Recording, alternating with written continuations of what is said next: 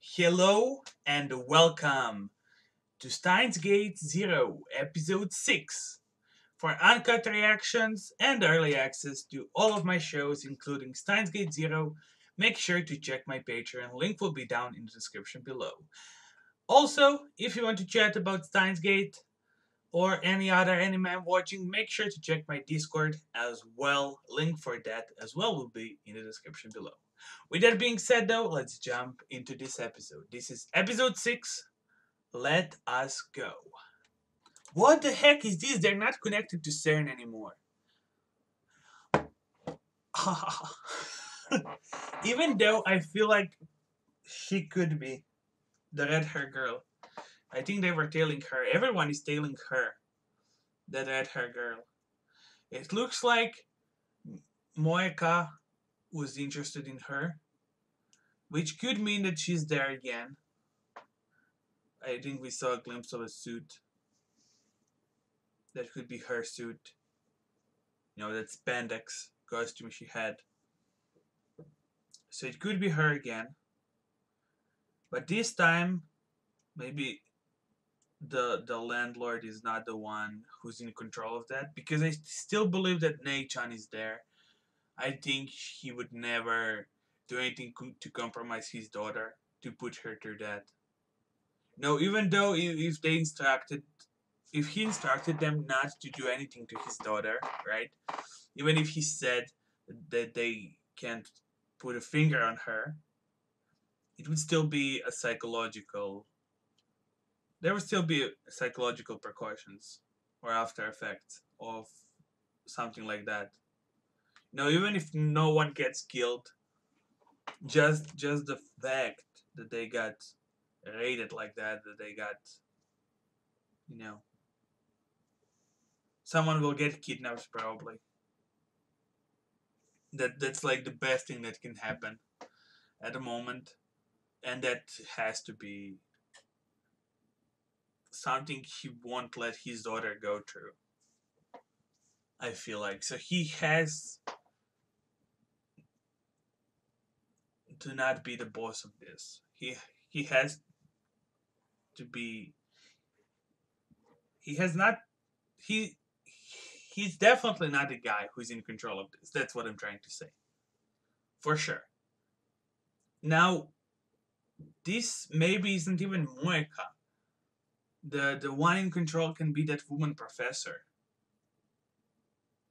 I can't remember her name right now, but because of the way she looked at our red hair girl, I literally can't remember the name. I want to say Kagura, but I feel like Kagura is the last boss, the last enemy from Naruto.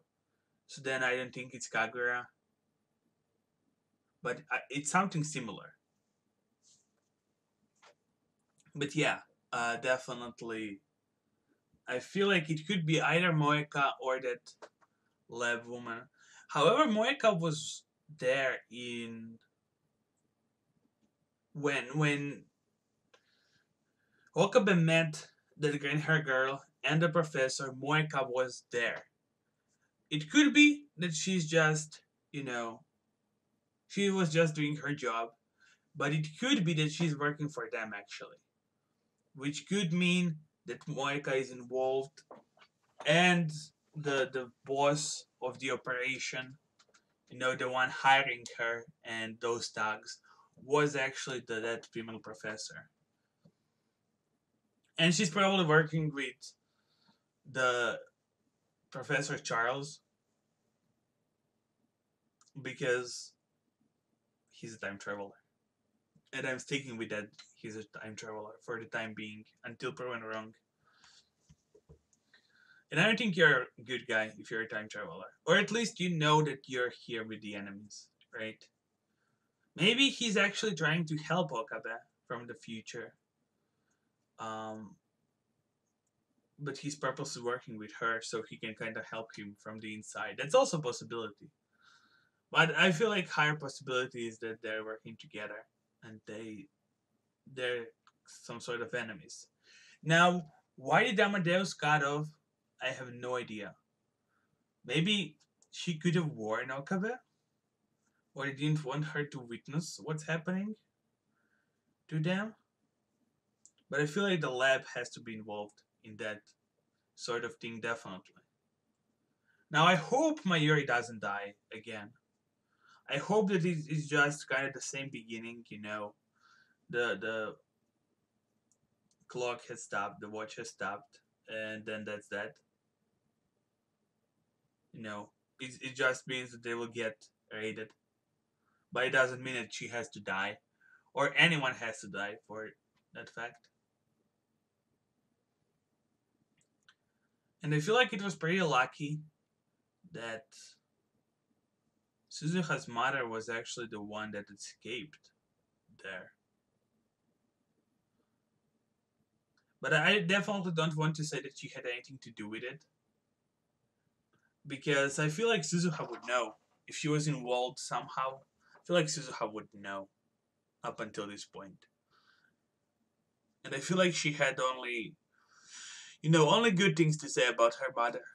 Nothing really bad. Even though that would be before her getting born, but still, right? I feel like she definitely would know something about it. So I don't think that's the case. I think her mother is good. I think she's fine. Now, what's going to happen in the next episode? I have no idea. I hope nothing bad happens, but it's been already 6 episodes. I think we're only getting 12, 13. Maybe we're getting 25, but I don't know. So I think it's. Oh, yeah, actually, we are getting 25 or 24. Yeah. So we have a lot of time to kind of progress through the story, but I feel like at this point it's about it's about to start. And I feel like the one interesting thing, I'll have to go to the original Steins Gate to check that out. But I feel like around episode 6 or 7, it started to go down in the normal one as well. It started to for that first raid, Mayuri getting killed. I think it was similar. Maybe a few episodes after, because they had to introduce the phone microwave, the D-mail, and then a few D-mails later, Stern appeared. I think it was maybe a few episodes after episode 6. But I feel like it would be pretty damn interesting to see if it was actually episode 6, and then from now on, what are the parallels from Steins Gate, aka the Alpha Line, and now Steins Gate Zero, aka the Beta Line. What are the kind of the same events that happen in both lines? Because so far a lot of things have been different, like from just the amount of people hanging around the lab, Mayuri's cosplay girls, you know just the way Suzuha acts in this line, a lot of stuff, the events themselves, meeting the professor, Amadeus, everything along those lines, a lot of stuff have changed, maybe even too much. That could be another red flag for what's happening. Maybe he came from the future and then changed stuff. Maybe the original beta line wasn't like this, and then he changed it. But if that was big enough change, would he switch to like a gamma line or alpha line? Or and I feel like alpha line is cemented now that Okabe let Makise die, right? And he saved Mayuri.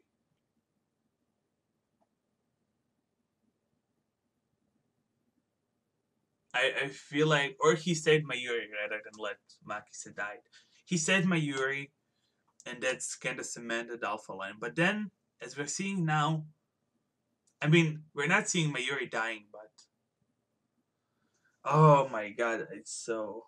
I feel like I should just stop here. I'm kind of assuming Mayuri will die again. But it doesn't make sense. What distinguish Alpha Line from Beta Line anymore if Mayuri dies again? What's that big change from Alpha to Beta? I guess undoing the CERN stuff. put him back to beta, right? Because until he undid the CERN stuff, I mean, that led to Mayuri dying, but ultimately it was hacking into CERN, all that stuff. But I wonder why, like, changing Fari's past, if we look at it like that, changing Fari's past, letting her father live, which resulted in just the whole city changing. It was a city-wide change, and it didn't result in changing lines from alpha to beta or something like that. But then, CERN and one person dying, which is Mayuri, it changed the lines. Or am I completely now misremembering Steins Gate already, and something else changed the line first?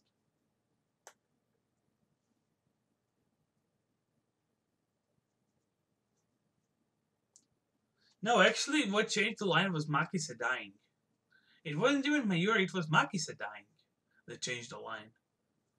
So Makisa died in the beta line first, in the first episode, then he went to Alpha line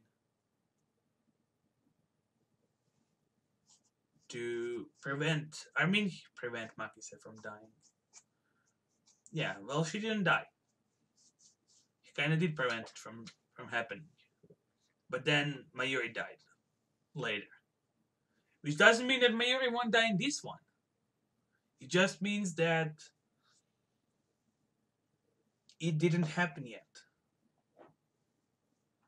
Right? Because the whole change was Makisa. Makisa living, Makisa dying.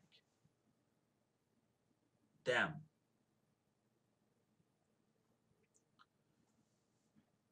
So I wonder if some large scale change, like the lab, if lab didn't exist before in this battle line, and then they came back, would that change the line in which he were? Like, would that make him go into gamma line, or would that still be a beta line? I feel like that would have to be a gamma line, or it would be a paradox.